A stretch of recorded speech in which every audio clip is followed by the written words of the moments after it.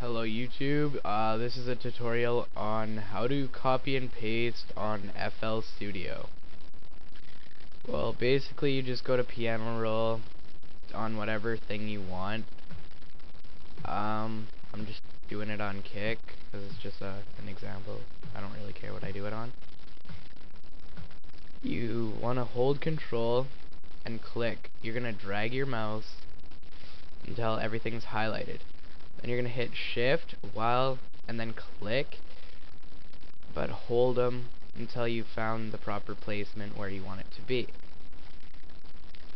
And you may continue doing that process by just hitting shift, or if you want less, just control it and take that amount or whatever amount you need or whatever, and just keep doing that process. And that's just a basic tutorial on how to copy and paste things, because I know you YouTubers are really confused and wanting to know that. Thank you, subscribe, comment, and watch my videos.